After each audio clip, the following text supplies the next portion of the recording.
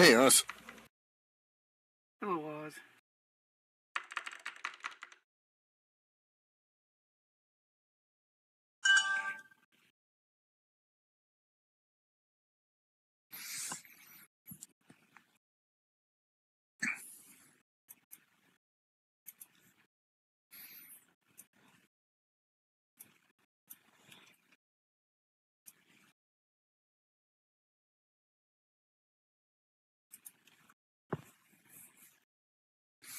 Okay, well, let's go ahead and get started. Current release candidates. There are a bunch. It's mostly the same group that we've been doing for a while. The interest list viewer, we're still hunting crashes on. We're not 100% sure that the crash measurements are correct on that one. It may be measuring high. Not sure why that is, but it's a possibility that we're poking at. The fitted mesh viewer has gotten a refresh, and it's going to get one more. Latif found a bug by code inspection that we don't actually have a repro for, but was clearly incorrect. So the fix for that is working its way through the pipeline and probably will be deployed on Monday. And at that point, barring some other development, that will probably be the last update to that, other than merging in some other viewer if something goes first. HTTP is also doing very well in the release channel. It's probably the major competitor for being the next promotion at this point. Maintenance is a relatively new candidate. It's the usual collection of assorted bug fixes, and I haven't actually looked at the details on that one myself. Been busy with other things. Google BreakPad is making another appearance, and it's doing much better. Again, we're trying to figure out ways of accurately comparing the results we're getting with that with other branches, because we know we made changes to how it counts things, and so that's a little bit of a challenge. There is a Merchant Outbooks project viewer out there. It's getting some use by people who had primarily by people who had reported the problems it is attempting to solve. So I have not heard anything on how that's doing. So questions on any of those, the public visible ones?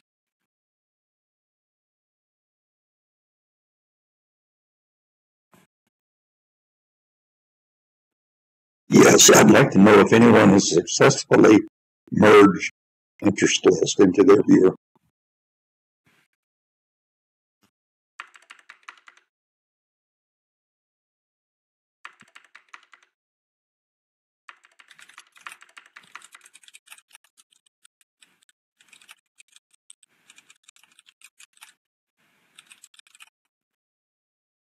I'm sorry, merged what? The interest list viewer. Interesting.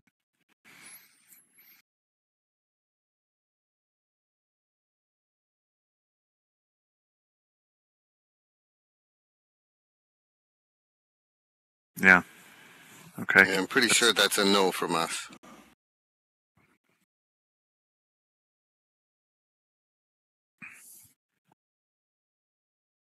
Okay, thanks for the feedback. Okay, so other pending things. Sunshine is on the verge of putting out another viewer. I think it will go out first as a project viewer, but I'm not 100% sure of that. But that's got a collection of stuff, including support for more support for AIS version 3 and a lot of assorted fixes and some more removing of old bake code we're no longer using. So that's in the pipeline and should appear next week, I think, in one form or another. Similarly, Oculus Rift is in what we hope will be final QA. I haven't seen an update on that, but that's getting closer and closer. We may actually end up holding up one or the other or both of those until there are fewer things in the release candidates, just because at some point having too many of them is unwieldy.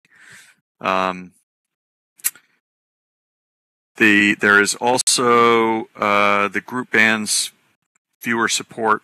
I checked with Baker this morning because I knew I was going to be getting asked about this, and he assures me that he's on the last stretches on that and will be producing a project viewer shortly. So I don't know if that counts as next week or not, but I will be in San Francisco next week and will convey your appreciation of getting that out. Yeah, sometime this year for sure. Want me to lend you my Clue by 4?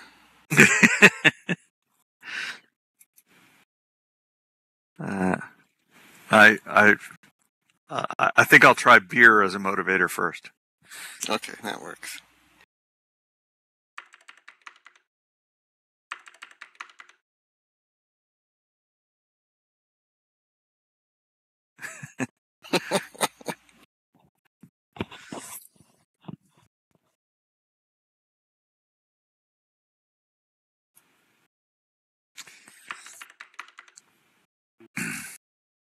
Anyway, so I think that's. I didn't really have any big agenda items this week. Have you looked into or know anything more about the maintenance? Was that 3131, the one with the removable GPU table? Oh, I can give you the theory behind that one. Okay. I don't know how quickly it will evolve into the direction we hope it will, but the theory is that Dave and Graham are sick of having to fiddle with updating the GPU table. It's a pain in the neck.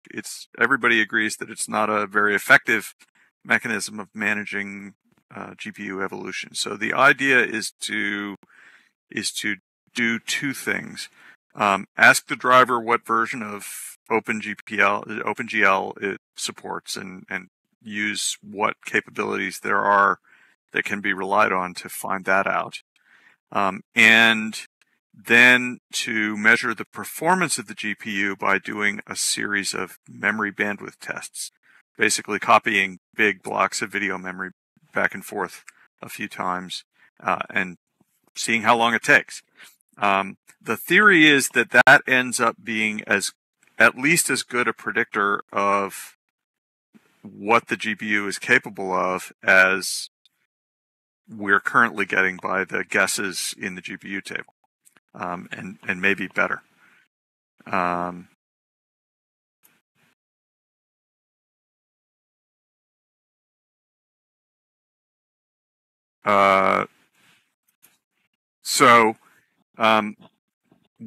What I believe what's in that commit right now is just something that adds doing the memory bandwidth test, and I suspect it's also recording that fact somewhere, the results somewhere. And so the idea is that we can use, once that's out in the field, we can use that to look at how well it measures the performance of things we think we understand the performance of, and whether or not, and then we can make a judgment about whether or not we can just take the GPU table out altogether. No longer, well, I mean, we'll still pick up what the string is and log it, but we won't use it to Right. make any decisions. And will they be updating the detection code to remove like the reliance on DirectX or such? You cannot really determine the GPU type and string and manufacturer on Windows without using DirectX, and that's the only thing that it's used for, really. I know. I was kind of hoping to, one less package to try and download and install. Yeah, I understand, but I've looked into it, and there is no really reliable method of doing that on Windows without calling DirectX. Is anyone surprised? I'm surprised it's not in OpenGL. Even if it was, Microsoft wouldn't implement it reliably. But it's not in OpenGL. Even on Linux, what VMware does? It grabs through the X log file to figure out the string. The philosophy that OpenGL took was that you're supposed to be able to just ask OpenGL what it can do and then do it, and not need to know the identifier. And frankly, I think that's a pretty good philosophy. It hasn't been our experience that asking OpenGL drivers what they can do doesn't usually produce very useful answers. So we're hoping that just doing this memory bandwidth test will prove to be a pretty good proxy for what the performance of your GPU is. Okay. So, or at least as good as what we're currently accomplishing by making guesses based on strings returned by buggy software drivers.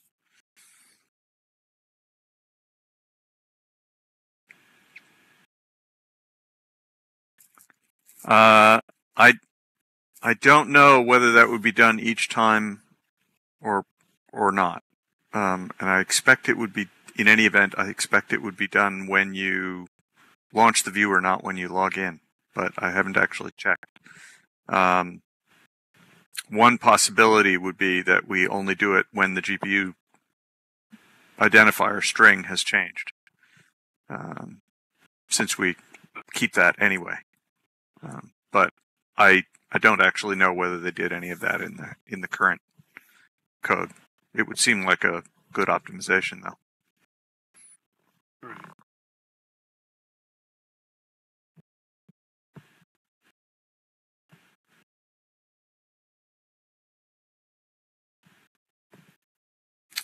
The server cannot store negative offset values for materials textures. Is this going to be changed? Oh. Yeah, I don't remember what the status of that is.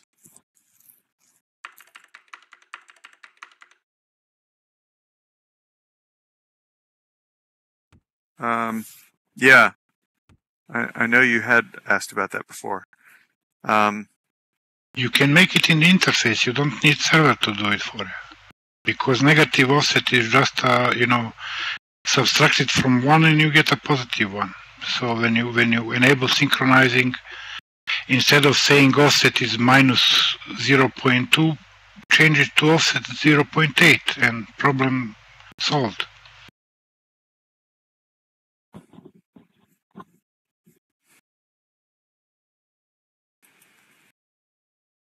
Yeah, there was actually somewhere else where there was a value that wasn't transiting through the server correctly. I'll go back and rummage around in the matbug data and track down what the status of the server side changes on that are. I'll be meeting with the maintenance team. They own that stuff now. I haven't heard any update on the lead motion support. Actually, that's being done by open source devs, and I haven't heard anything. Yeah, I have a leap motion controller sitting here on my desk. Haven't done anything with it yet.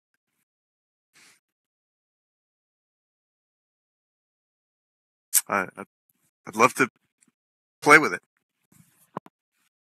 Someday I hope to have a Leap Motion and a production version of the Oculus Rift, and then be able to do everything keyboard free. How about that for ambition? The last I heard, the biggest problem that Cinder ran into was with Linux. And she was in touch with the Leap Motion people. Z is now sort of taking a look. Z Ree's taking a look at the Linux issues, I believe.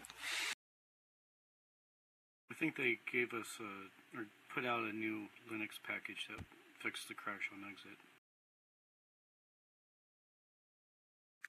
Right. Yeah.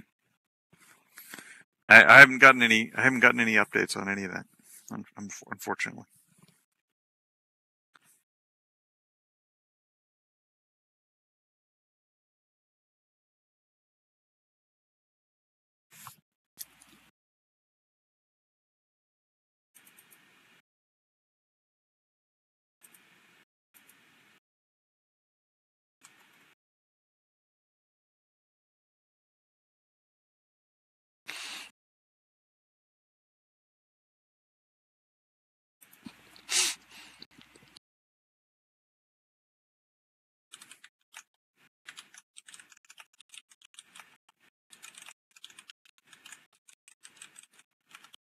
You're not going to tell me this is going to happen 2 weeks in a row where we have a quick meeting here, Osh? Well, 2 meetings in a row? Well, it's not something I can do much about. I mean, I didn't come with very much to say. When was it that you are taking this crash reporting / statistics training? That's what I'm going to San Francisco for next week. So yeah, I hope we can get some reliable stats out of that.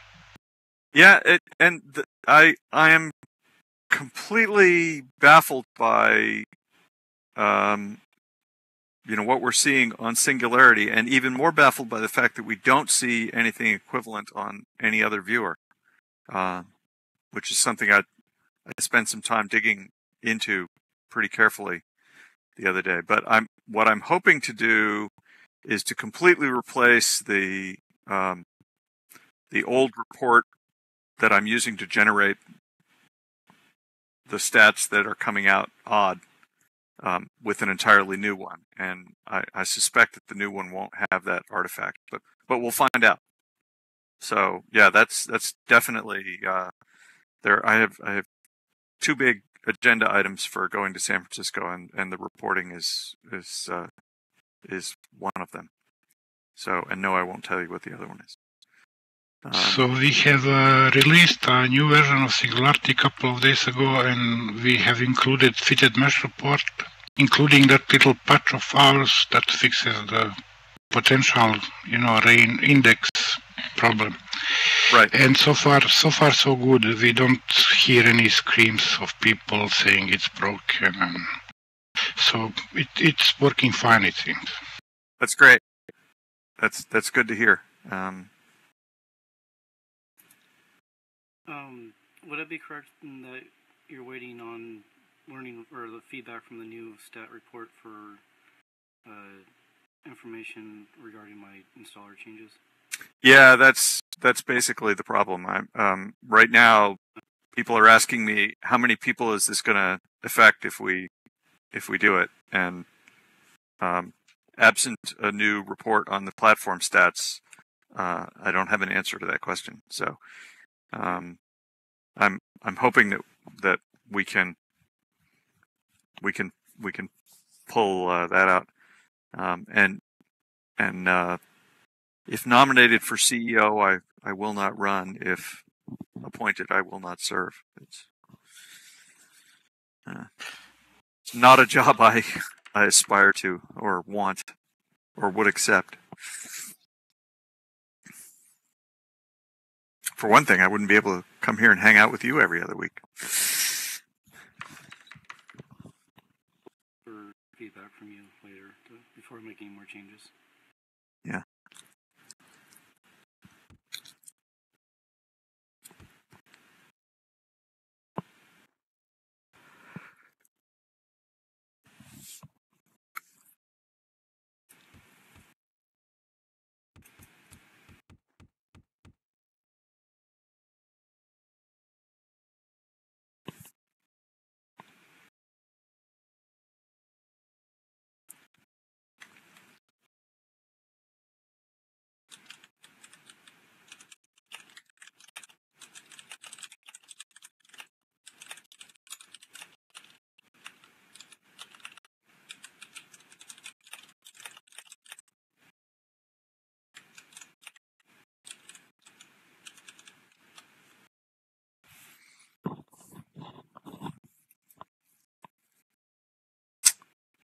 Okay, so is that it? Are we actually going to be done in less than a half an hour? This is almost unprecedented.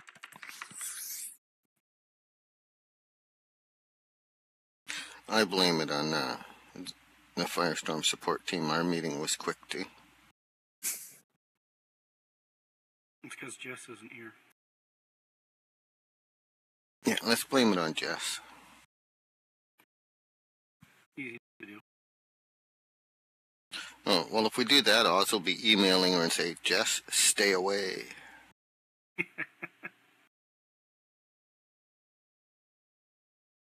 Never. Where is she? Why she is not wanting to hang with us anymore? She's really busy in RL right at the moment. She's got a lot on her plate in RL. Just had to do a major hardware upgrade. Well, minor hardware upgrade.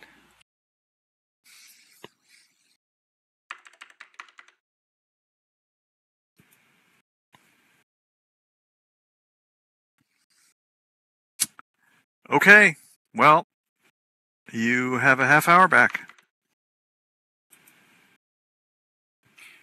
Have a good weekend, everybody. Oz's weekend starts early. Woohoo! Yeah, not quite yet, but we'll see. Thanks, Oz. Adios, everybody. And say hi to Baker for me when you see him. I'll do that. Bye-bye.